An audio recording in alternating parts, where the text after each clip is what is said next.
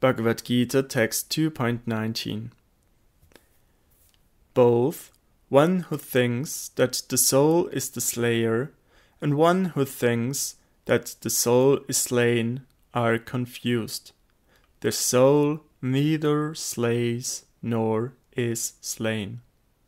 As Krischna instructs Arjuna, he addresses the erroneous notion that the self is an independent doer, as well as the idea that the self is destructible, which are held by Nyaya schools of Gautama and Karvaka Muni's materialism, respectively.